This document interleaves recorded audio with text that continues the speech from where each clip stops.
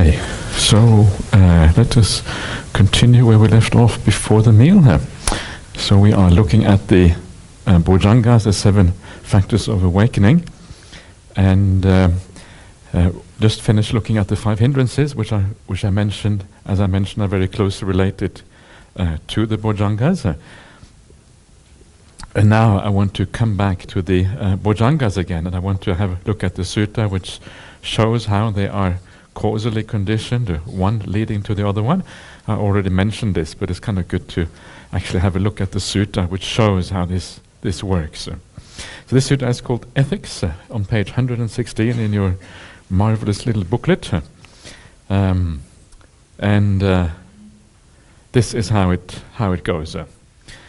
Mendicants, when a mendicant is accomplished in ethics, stillness, samadhi, wisdom, freedom, and the knowledge and vision of freedom, even the sight of them is very helpful. Page 116, or 116, yeah? Even the sight of them is very helpful. This is what I mentioned the other day. So just even seeing someone like this is considered very helpful, which is kind of nice. It kind of shows you that a lot can be happen through sight, because the external characteristics is like you are, as I mentioned before, it's like you're reading someone's mind. You can see by the way they act that there must be something extraordinarily going on in someone's mind like that. Even to hear them is very helpful, I say. Even to pay homage to them or to visit them is very helpful, I say. Even to approach them is very helpful, I say.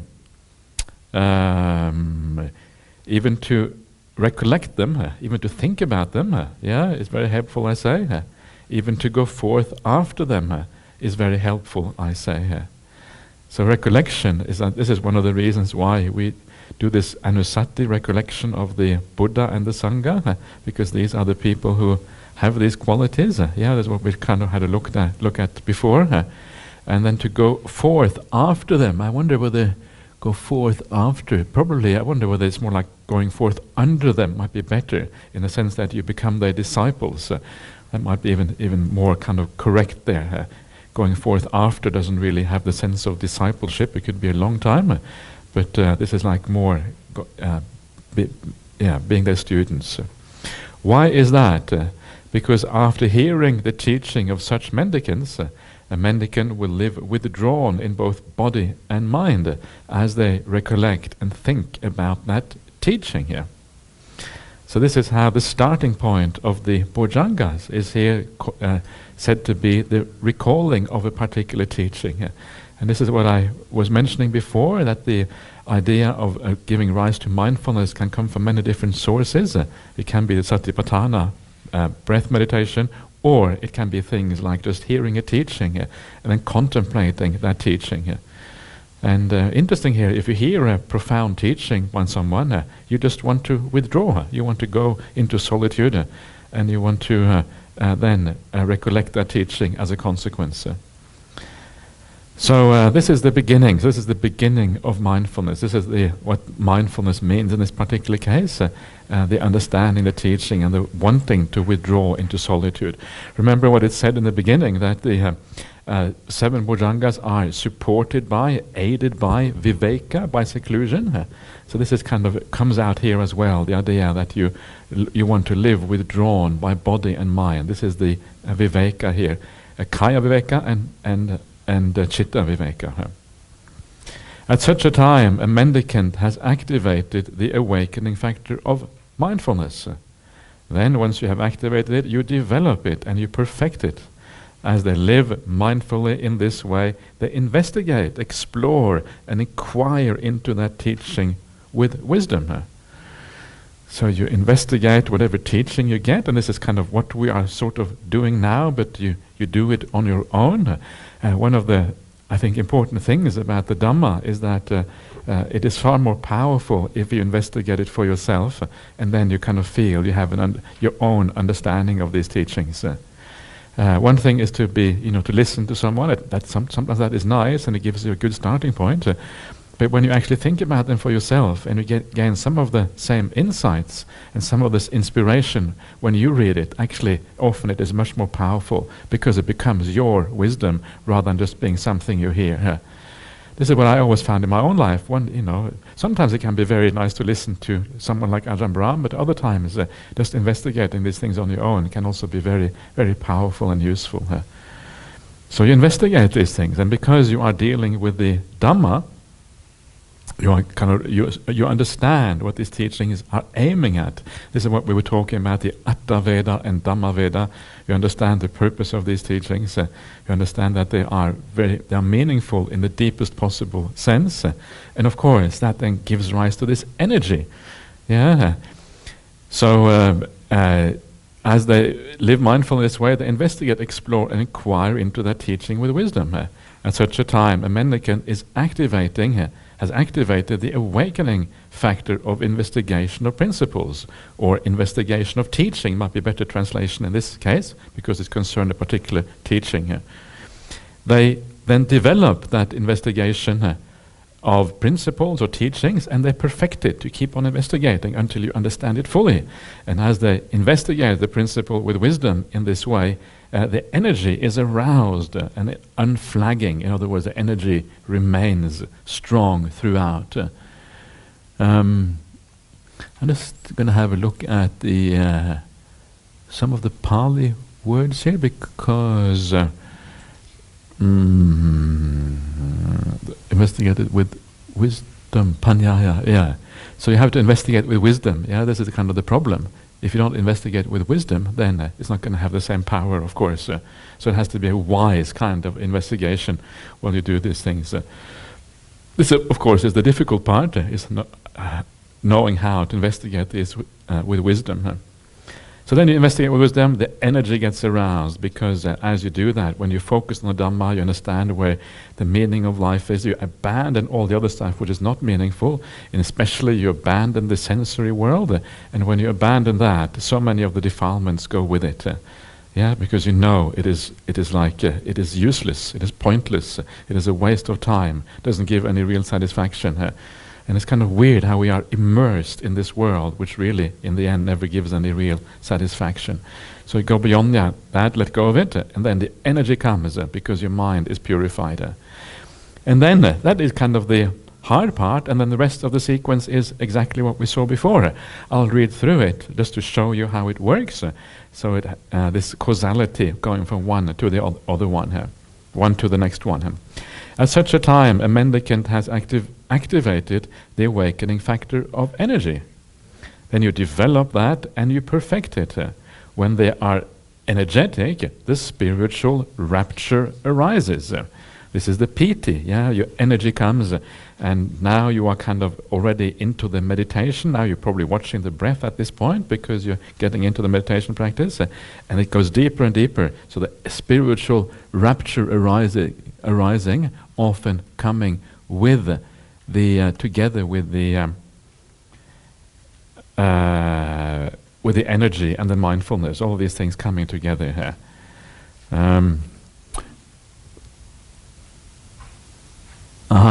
Spiritual rapture is niramisa piti here, the piti which is related to the samadhi and the jhanas and that kind of thing here, that arises here.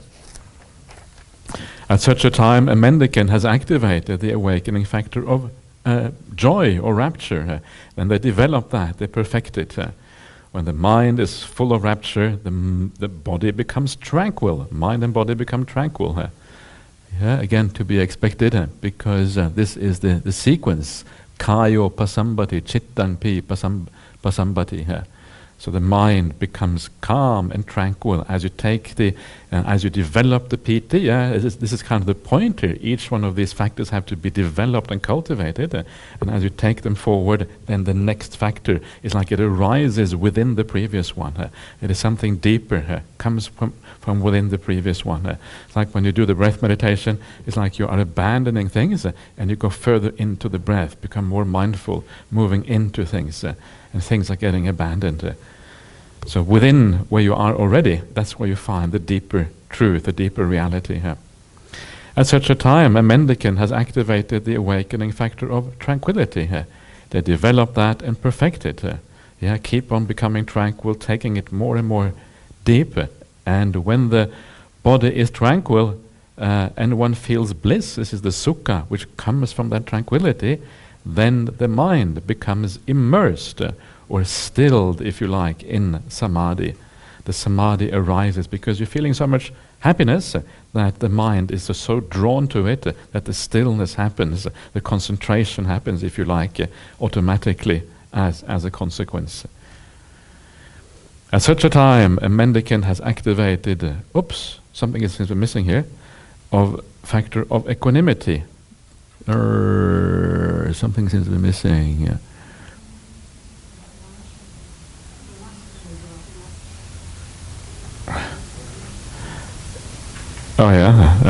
They closely. Okay, that's of course. Yeah, sorry, I'm just going to skip something there. Yeah. So when the body is tranquil, feel bliss, the mind becomes immersed in samadhi. At such a time, a mendicant has activated the awakening factor of samadhi or stillness that develop in a cultivated, perfected. So, of course, the perfection of samadhi is the 4 jhanas, and when you read the 4th jhana, then they closely watch over that mind immersed in samadhi. This is the upekkha sambojjhanga that you get as a consequence of that, and you have taken the 7 factors of awakening to the pinnacle, to the peak.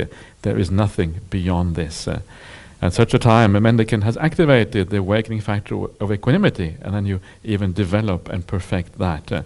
So you make sure that you have easy access to upekkha and the 4th jhana as you go along here. So this is how it is. One thing leads to another, and one thing, it is a sequential sequence. And as always, it is the first part that is the most difficult to get started. And once you get started with the sequence, then all you really have to do is to sit back and allow it to develop. It's interesting here, all the way through it says that you are to develop and perfect all of these factors, but a lot of that development and perfection happens. You learn how to be still, you learn how to be non-interfering, allowing the process to kind of take its own course. But a lot of it also happens outside of the samadhi, how you live your life, how you do things, that you do proper sense restraint and all these kind of things. And as all of these other factors come together, this process automatically becomes more powerful. And then when you sit down, it just carries on all the way through till you get into the jhana states and all of that. So this is how this process, too, like all the other things we have seen, is to a large part, it's automatic. So developing it and cultivating it or perfecting it just means that the ability to stay with it and allow it to develop by itself.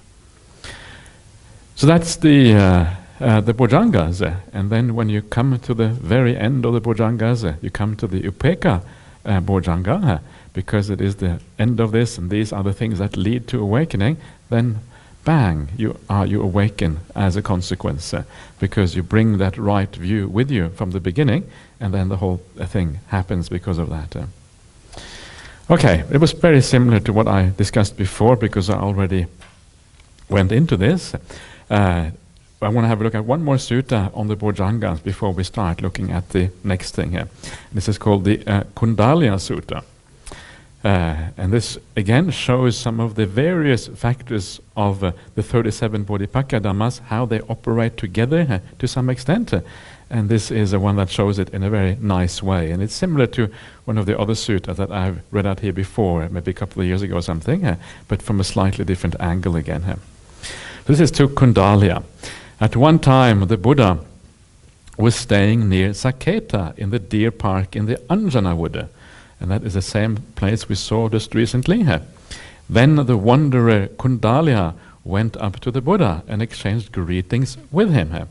When the greetings and polite conversation were over, he sat down to one side or whatever, and said to the Buddha, "Master Gautama, I like to hang around the monastery and visit the assemblies." I told you Ajahn Sujato is down to earth. It's this is the ordinary language that people use to each other. So even these wanderers, they were just hanging around. When I finish breakfast, it's my habit to wander from monastery to monastery, from park to park. There I see some ascetics and Brahmins speaking for the sake of winning debates and finding fault. But what benefit does Master Gautama live for? And so here you have this wanderer whose habit is to kind of wander around from monastery to monastery, from park to park. He has kind of some interest in all of these spiritual teachings, presumably, but he hasn't kind of probably not committed yet to one or the other, so he's wandering around. Perhaps he's one of these people who prefer to debate the Dhamma rather than actually practice it. I'm not sure. There's quite a few of those in the Buddhist world as well. There's people often find it easier to debate than to practice.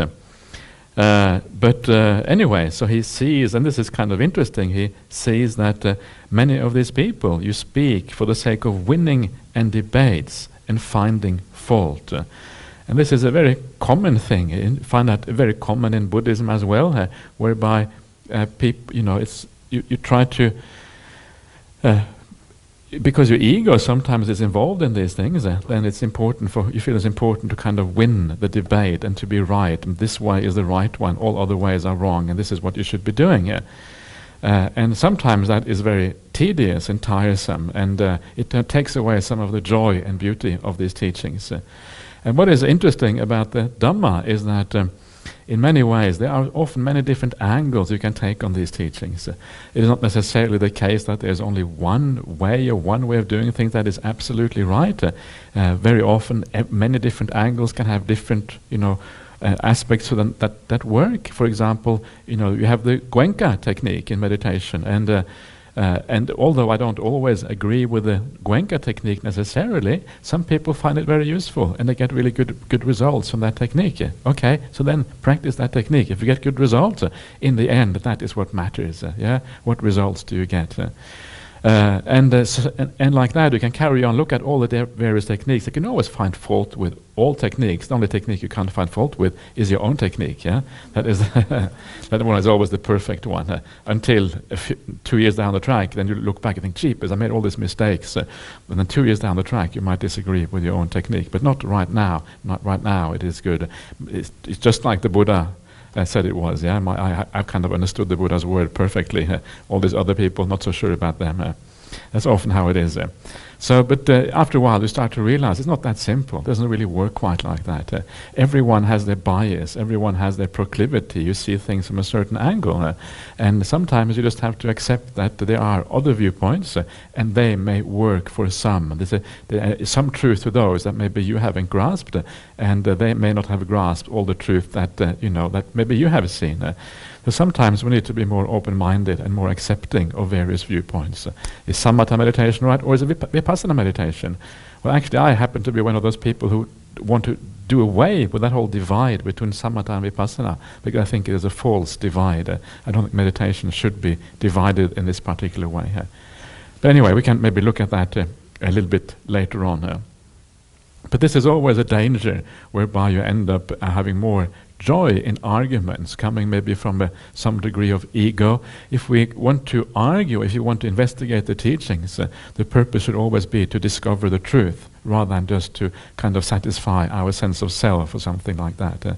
So ask yourself, are you really there to search for truth, or are you there for some other ulterior motive that is not so pure and not so honorable?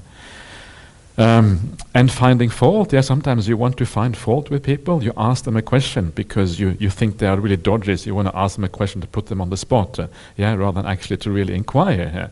So you're actually asking to find fault. And again, that sometimes it doesn't lead anywhere positive when you do that. So this is interesting. He is obviously quite sharp, this wanderer. He has understood that there is some problems. So now he's asking the Buddha, are you of the same kind, or are you different? So why do you live this ascetic life for? And then the Buddha replies. He says, the benefit the realized one lives for, Kundalya, is the fruit of knowledge and freedom. In other words, fruit. In other words, just for knowledge and freedom. That's why the Buddha lives this ascetic life. And then Kundalya asks, but what things must be developed and cultivated in order to fulfill this knowledge and freedom? And then the Buddha replies, the 7 awakening factors. But what things must be developed and cultivated in order to fulfill the 7 awakening factors? The 4 kinds of mindfulness meditation, the 4 satipatthanas. But what things must be developed and cultivated in order to fulfill the 4 kinds of mindfulness meditation? The 3 kinds of good conduct. What things must be developed and cultivated in order to fulfill the 3 kinds of good conduct? Sense restraint. And this is a nice little sequence that occurs in at least one other place in the sutras, and this is just one way of one way of looking at the path, that occurs in a few places in the sutras. And the first one is this idea again that to gain real knowledge and freedom, you have to develop samadhi all the way to its highest ability, or the highest development. And that is why the 7 awakening factors, they are the cause for knowledge and vision. It's interesting, people often ask, well, what about vipassana? Shouldn't we do the vipassana to kind of gain awakening? Isn't that what it's about? Well, we have to kind of see things according to reality. And this is where I think this whole idea of this dichotomy with vipassana on one side and samatha on the other side gets it wrong, because the whole path is a combination of samatha and vipassana. They always go together. And when you come to towards the very end, as you do here, and samadhi is very profound, you already, the outcome of that samadhi is that you have very deep calm, samatha, and you also have very clear seeing. So the clear seeing, the insight of vipassana, comes automatically with the profound states of meditation. So these things are not really divided in the way that people talk about it. What we should do is when we meditate, we should make sure that our minds develops these 2 qualities. Quality of calm and the quality of clear seeing. Clear seeing is my preferred translation of vipassana, not insight, because insight is a synonym for wisdom, and wisdom is panya in the sutras, and vipassana is the cause for panya. So from vipassana comes panya. You develop vipassana more and more, and then wisdom arises out of the clear seeing. So I think this distinction is kind of misplaced. Whatever meditation you do that leads to a decline in your defilements, that leads to both calm and clear seeing, is a good kind of meditation. You can call it what you like. You call it vipassana if you want, you call it samatha, doesn't matter. They have both qualities coming together. So this is my preferred way of looking at meditation. Take away all this kind of argument and division between samatha and vipassana. Well, not that that's going to work. Of course, you can't take away those arguments, because people would still argue. That's just the nature of people. But anyway, that's the way I like to look at it. So we develop those 7 awakening factors, and what we have seen just before is that to get to the beginning of those awakening factors, the first one is the satipatthana, is the mindfulness, the sati sambojjhanga and the dhammavicaya sambojjhanga, which are very closely related to satipatthana meditation, and that's why the 4 kinds of mindfulness meditation, satipatthana is the source or the cause that leads to the 7 factors of awakening. And that is another very important thing that you realize straight away. Usually in the vipassana meditation, they will say that satipatthana is called a vipassana technique, but what you see here is that satipatthana actually leads to samadhi. Satipatthana leads to the 7 factors of awakening. And this is something you see throughout the sutras. So again, satipatthana cannot really be classified as either samatha or vipassana. Satipatthana is both. It leads to samadhi. How do you get to samadhi? Through clear seeing and through calming. 2 coming together, you get to samadhi. And then when you get to samadhi, you have even more calm and clear seeing. So the whole path is this calm and seeing rising together. Samadhi just being one aspect of that calmness as you practice the path.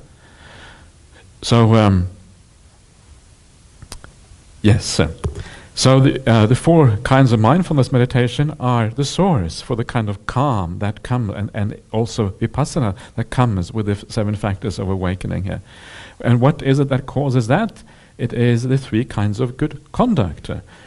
And this is, of course, the good conduct by body, speech, and mind.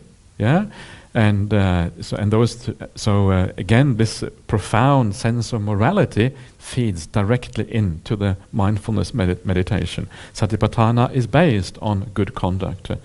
And again, so if your meditation isn't going so well, you always ask yourself, is there a flaw in my conduct somewhere? And especially in the mental conduct, that is the hardest part. If you can find a flaw there, which is quite, most of us have some flaws in our mental conduct, so then that is where you need to put in some extra effort to sort that out, so that maybe you have a little bit less, I know everyone here is already a very good person, otherwise you wouldn't be here, but still, or probably also everyone here has some little flaws, so you can look at those flaws and see if you can take it further. So again, so that is that one, and then we have what is the cause for that? And the cause for that is sense restraint. You must develop sense restraint to be able to have the 3 kinds of good conduct.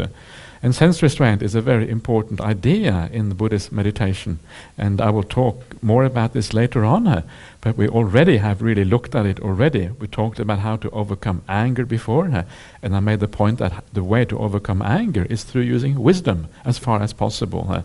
And then I showed you the sutta with Venerable Sariputta and the 5 ways of overcoming resentment and anger.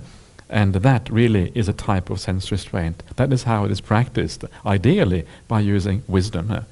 So the only way you can really purify the mind fully, because that is what the 3 kinds of good conduct is about, is to have sense restraint. If you haven't got sense restraint, your mind is always going to be at the mercy of the world around you. You see something you like, you're going to be drawn out to that. You see something you dislike, you're going to feel a degree of aversion, maybe ill will arising as a consequence. So unless your senses are a little bit under control, they're not kind of darting around all the time, seeing this, doing that, you're going to be at the mercy of the defilements of the mind. So sense restraint is a requirement to be able to really have really, really good conduct. But it's important to understand sense restraint in the right way. I'm always concerned because the very word sense restraint is actually a rather dangerous translation, because the idea of restraint in English has the feeling of force about it. You restrain somebody, hold them back. You restrain an animal or whatever it is, or you restrain a violent person so they don't kind of do something bad. There's always a degree of force to the idea of restraint. But really, in Buddhism, the sense restraint is not necessarily, actually usually, it's got nothing to do with force. It has to do with being wise in how you use your mind. And this is a very important difference. It is really the only way to be perfect or to gain mastery of sense restraint is actually through using wisdom rather than using willpower. Because willpower is very weak. Human beings are famous for their weak willpower. However, if we develop ourselves in the right way, we can have a bit of wisdom, and that's what we should develop. So this is one of those things that is often talked about in the world. It's quite interesting. People talk about, for example, all the food companies around the world, they want to sell you their food, and then they fill it up with sugar and all kind of unhealthy things, and then they say it's up to you to look after your own health. We just put lots of sugar in there. If you don't want to eat it, eat something else. And then they advertise it, in big letters, so it kind of looks really yummy. So how much willpower do you have in the end of the day? How much willpower do we actually have as human beings? It is a very difficult to actually withstand all the temptations and all the conditioning that is around us. In fact, you can't really withstand it, and this is part of the problem. So very often it is, when I think we overestimate the willpower and the independence of human beings, and when companies are very good at advertising, they are so good at advertising, they circumvent all your willpower, circumvent all your ability to withstand, and then you just buy it. You think it's your own free will, but actually got nothing to do with your own free will at all. You've already been brainwashed by these companies. That's why they advertise, because they can brainwash you, otherwise they wouldn't bother using money on it. It's only because they know it works that they actually do these things. So, and I think this is a weakness in kind of a modern society. You look at this idea that human beings have free will, that they should take responsibility for themselves. At the same time, you have all these companies trying to break down your free will. It's crazy. And from a Buddhist point of view, we haven't got that much free will. From a Buddhist point of view, we are entirely conditioned. And from a Buddhist point of view, it would be good if the governments took a little bit of responsibility and said, we know people haven't got that much free will. We need some kind of regulations to protect people from their own stupidity, from their own lack of free will. And then we do the right thing. This is kind of the Buddhist idea. Anyway, so So this is because you see these arguments all the time going on around the world about to what extent people should take responsibility themselves, or to what extent they are conditioned by advertising. And I think it's fairly clear where the Buddhists come down on this. So sense restraint is exactly the same thing here. We have to be very careful. We know that human willpower is weak. We know that the conditioning is very strong. So we need some kind of trick, and that trick is called wisdom power in Buddhism. And wisdom power enables you to then to bypass the problem in a way. So I'm not going to talk more about that now. We can come back to this later on, because it is a very important part of the whole practice. But it really belongs in the Noble Eightfold Path, the six-factor right effort, and we'll come back to it when we get to that. I hope. We'll see how far we get. Hopefully we'll get that far tomorrow sometime. And then the Buddha explains this in greater detail. And Kundalya, how is sense restraint developed and cultivated so that it fulfills the three kinds of good conduct? A mendicant sees an agreeable sight with their eye. They don't desire it or enjoy it. They don't give rise to greed. Their mind and body are steady internally, well settled and well freed. But if they see a disagreeable sight, they're also not dismayed. The mind is not hardened, dejected, or full of ill will. Their mind and body again are steady internally, well settled and well freed. So this is one particular way that this sense restraint is described, and this doesn't give you that much idea of how it is done, but it gives you more just a general outline of what it is about. So if you see an agreeable sight with the eye, you see an agreeable sight, then what happens? Well, most people, they give rise to desire. But if you are doing this in the right way, you don't give rise to desire, because you know that desire or greed for it is going to destabilize your mind. At that moment, when you have desire, you're going to give rise to agitation and restlessness. Your mind is no longer under control, and you lose your mindfulness before you know it. And before you know it, you're running around and trying to get hold of it, or whatever it is, or make enough money to buy it, or whatever it is. And so you become completely immersed by that craving. And so, because you are aware of that, you try to stop it in its tracks. You know it's not worthwhile. And this is what you do. Or this doesn't say much about what you do, but this kind of gives the outcome. We'll have a look more in detail later on how you actually do this to make it work. So because you don't give rise to that desire, because you know that the desire is painful, you know that you will be running around like the dog from one butcher shop to the next butcher shop, and you don't want to be like a dog, so you avoid that, then your mind is steady and body are steady internally. Instead of having the wavering mind, the restless mind, it is steady. It is not pulled about by the world. It is well settled, and it is well freed. This idea of being well freed is very nice. You are freed from the grasp of these defilements. That suvimutang is the Pali word. You're freed from the grasp of the defilements, and so this is considered a freedom. And it's kind of strange, because the Buddhist idea of freedom is exactly the opposite of the freedom of the world. The freedom of the world is precisely the freedom to pursue your desires, to run after them, to make yourself happy by fulfilling all your desires. Good luck. There's no such thing as fulfilling all your desires. Impossible, cannot be done. So there's no such thing. The only liberation is when you actually give up the desire in the first place, and you find true contentment and satisfaction within. That is the real freedom, and that is what the Buddhist text is talking about here. So it's that is what we should be moving towards. And remember the idea that I said before, which is one of the nice little ideas you find in the suttas, is the idea that when you are mindful, when mindfulness is established, you feel like you are a master of yourself. Yeah, you are settled internally. You have the ability to decide. You have the ability to have some control over your mind. If you want to do one thing, you want to think about one thing, you think about it. You want to think about something else, you do. The mind is under your control instead of being under the control of the external world, pulling it back and forth. You feel in charge. It's really nice to be in charge of yourself, isn't it? Rather having Mara running you around, Mara pulling you by the nose, and you say, yes, sir, and whatever Mara says, you will happily do it. Even though in the end, Mara being in charge does not lead to happiness. So this is this little passage, and this is just shows you the result, yeah? So you don't allow greed and desire to arise, and this is what happens. You gain the benefit of that. And because you are mindful, it gives rise to mindfulness. This is how, actually, first of all, it fulfills the 3 kinds of good conduct, because you don't allow ill will and desire to arise. Then the 3 kinds of good conduct become fulfilled because of this. But before we get to that, let's just have a look very quickly at the other senses.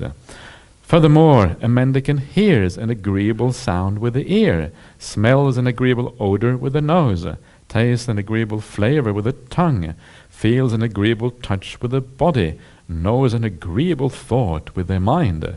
And they don't desire it or enjoy it. They don't give rise to greed. The mind and body are steady internally, well settled and well freed. But if they know a disagreeable thought, they're not dismayed. The mind is not hardened, dejected, or full of ill will. And the mind and body are steady internally, well settled and well freed. So all 5 senses, plus the mind, which is the 6th sense from a Buddhist point of view, the same kind of idea of stopping yourself from being pulled around by the disagreeable and the agreeable. And because of that, it means that your mind is relatively pure. Yeah. So because you are relatively pure, it means that the mind is also pure. You can assume that your body and speech has already been purified before, because that comes before a sense restraint. Yeah, so that is kind of an earlier thing. But with the purification of the mind, then all 3 kinds of good conduct are purified. This is how all 3 kinds of good conduct become purified. When a mendicant's mind and body are steady internally, they're well settled and well freed. When it comes to both agreeable and disagreeable sight, smells, sounds, thoughts, taste, touches, that is how sense restraint is developed and cultivated so as to fulfill the 3 kinds of good conduct. So I hope that makes sense. If any of this doesn't make any sense, or you wonder what's going on, then just write down a question or whatever. Okay, next one. And how are the 3 kinds of good conduct developed and cultivated so as to fulfill the 4 kinds of mindfulness meditation? A mendicant gives up bad conduct by way of body, speech, and mind, and develops good conduct by way of body, speech, and mind. That is how the 3 kinds of good conduct are developed and cultivated so as to fulfill the 4 kinds of mindfulness meditation. So again, Sila is the foundation for Satipatthana. Without Sila, it is not going to work. And again, just to remind you why this is the case, it's very simple, because if the mind is not, if you haven't given up the anger or the ill will or the desires, then the mind is always going to be dragged in the direction of the desire and the ill will. Desire and ill will are very powerful forces, and they're going to drag your mind out to that. Desire being always about the future, thinking about what is possible. Ill will often being about the past, thinking about the people who treated you wrongly or whatever. So unless these have died down a long way, so there's only a tiny little bit left of them, you're not going to be able to stay in the present moment. You're not going to be able to watch the breath, because the forces in the mind are going to pull it out. You're going to be thinking about this, thinking about that, doing all kind of things as a consequence. So this is what you have to do. Of course, when you first come on a meditation retreat, there are also other reasons why you will think. And one of the reasons why you will think is because you have been very busy in the ordinary life doing things. So there is like a residue, there's like a momentum in the mind. So you come down and you can't stop thinking.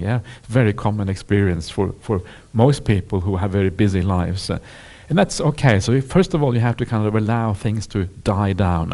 And then you get to the second stage. That's kind of snoring away a little bit, the second stage. It's also very common, because you have tired yourself out. So then you are really tired for a while. And then after a day or two on retreat, then you have let go of the restlessness, let go of the tiredness. Then what comes then? Well, then comes kind of all the future and the past business, yeah? Because then all the deeper defilements start to surface what is actually there. And that is when you find out what you have to deal with in your own life. So there is this gradual thing, you have to know how to deal with the mind. What is the appropriate thing to do at any particular time in your meditation? And it's really, you have to figure this out for yourself to a large extent. You're given a general information, and then you have to look into yourself to see what is required. So ill will and desire are always going to be the enemies of mindfulness, because they're going to draw the mind into the past and the future. So then, when you're ready for the mindfulness, then and how are the 4 kinds of mindfulness meditation developed and cultivated so as to fulfill the 7 awakening factors? A mendicant meditates by observing an aspect of the body. Yeah, often translated as a body or something like that, or a body in the body. But here, I'd also rather translate it as an aspect of the body, and I think personally, I agree with this. I think this is the best way of translating this. So you observe an aspect of the body, keen, aware, and mindful, rid of desire and aversion for the world. That's exactly the way I like to translate that. That's really nice. He meditates and observing an aspect of feelings, an aspect of the mind, an aspect of principles, keen, aware, and mindful, rid of desire and aversion for the world. That's how the 4 kinds of mindfulness meditation are developed and cultivated so as to fulfill the 7 awakening factors.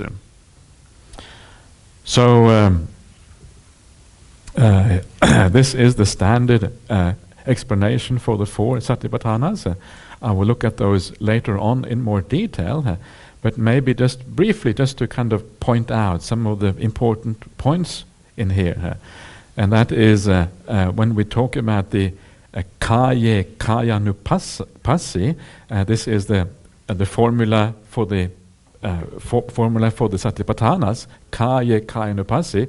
It is actually how to translate. This is one of those controversial things in Buddhism, and it's defined in one way in the commentaries, etc. But kayanupassi, the natural way of translating it in this context, because each of the different exercises in Buddhism is about focusing on one aspect of that thing. Yeah, you try to look at one aspect of the mind, one aspect of feelings, one aspect of the body.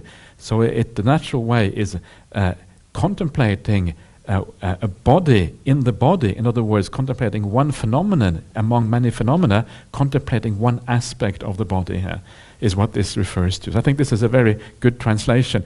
Not only is it good because I think it is accurate, but it's easy to understand. Everybody can understand, I contemplate an aspect of the body. Yeah, it's just obvious what it means. But if you say, I contemplate the body as a body, you wonder, what on earth does that mean? It's not obvious. Yeah, it's much more unclear.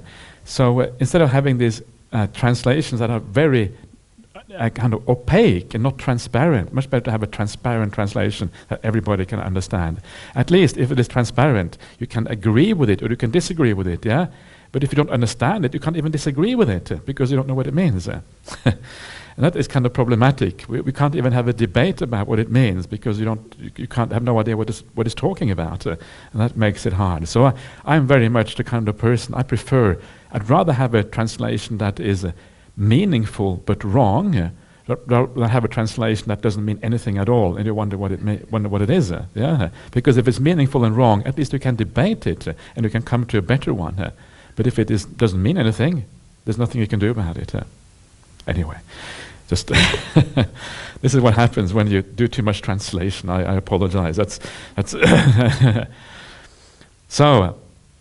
That is the aspect of the body, and then you are keen, aware, and mindful. This is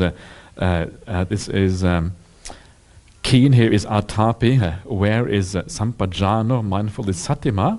These are these 3 important terms. You have clear comprehension, you are mindful, and you will note that you are already mindful when you do Satipatthana practice. So it is not about giving rise to mindfulness, it's about using the mindfulness that is already there.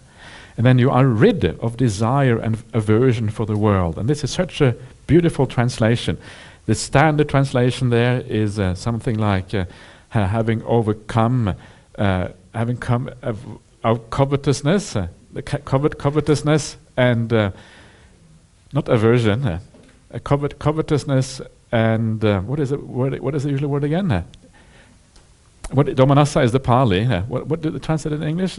Having overcome covetousness and grief. Grief, that's exactly right. Thank you. Grief, yeah, that is the one. Yeah, having overcome covetousness and grief for the world. Yes, and so what is more meaningful? Covetousness and grief is, to me, is grief is what you feel when someone dies. Yeah, you feel grief. Oh no, they have died. You feel really sad. It got nothing to do with that. Yeah, it's completely misleading. Yeah. Covetousness is when you want the belongings of other people. It's kind of an old-fashioned English word. That means that I want, if you have a cup of tea, oh, I want to have your cup of tea. Maybe you think that about me now because I'm the one who's got all the tea. So, but anyway. So that's what covetousness and grief means, and this is not what is going on here. What is going on here is about the senses being pulled out into the world, and you either like or dislike the sensory objects. It fits in directly with the sense restraint before. So this is a wonderful translation, rid of desire and aversion. Either you like the sensory object or you dislike them, which is aversion. Yeah. So you can say rid of liking and disliking. That's another way of putting it, maybe even more direct. But that is much better. And for the world, and that is still a little bit obscure what that means, but the word world is very broad in Buddhism. The word is loka in Pali, and in this case it must mean the world of the five senses, the sensory world. And that actually has that specific meaning in a number of cases in the suttas. We know that is one meaning, and that is the meaning that makes sense here in this context. So you have no desire or aversion in the world of the five senses. Now it's coming together, yeah? Now you know what it means, hopefully.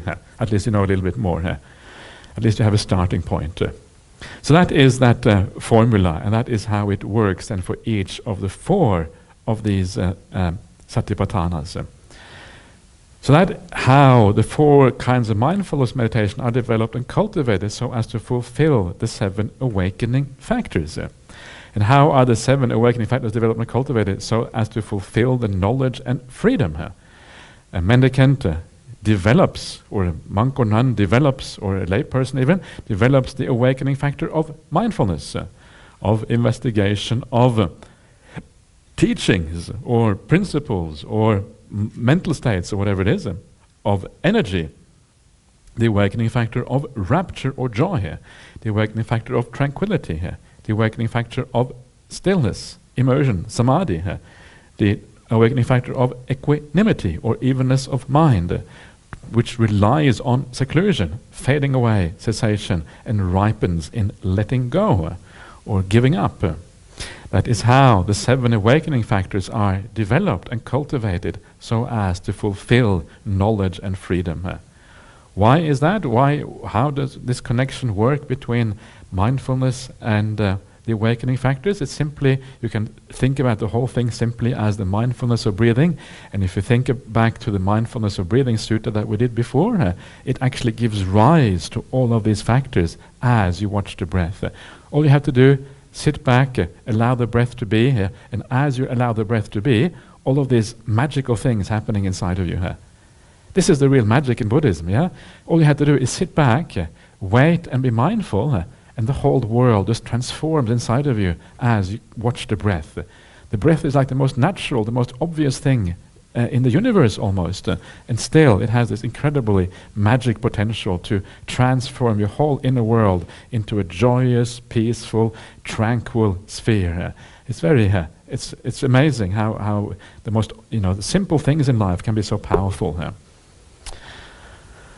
So that is how it happens. It all happens pretty much automatically. And how they fulfill knowledge and freedom. And of course, knowledge and freedom is vijja and vimutti. And that is the seeing of the Four Noble Truths. It is seeing the past lives, if you want to see that. Whatever you want to see, at this point you can pretty much see it. So if you want to see rebirths and all these things, it is available to you. And the psychic powers, perhaps. At this point, I think you're pretty kind of uninterested in psychic powers, but if you still have a little bit of interest, this is what happens when you get to this particular point. Freedom. What is freedom in Buddhism? And again, it's freedom from suffering, freedom from defilements, and that's kind of the main kinds of freedom. And of course, that freedom is, of course, an extraordinarily happy state of mind. When he said this, the wanderer Kundalya said to the Buddha, "Excellent, Master Gautama, excellent," as if he were righting the overturned, or revealing the hidden, or pointing out the path to the lost, or lighting a lamp in the dark, so people with good eyes can see what's there. Master Gautama has made the teaching clear in many ways. I go for refuge to the Master Gautama, to the teaching, and to the mendicant Sangha. From this day forth, may Master Gautama remember me as a lay follower who has gone for refuge, for life.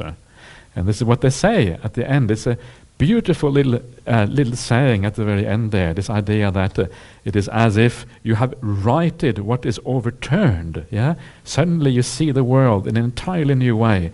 When you get the full insight into these teachings, it is as if the world goes upside down.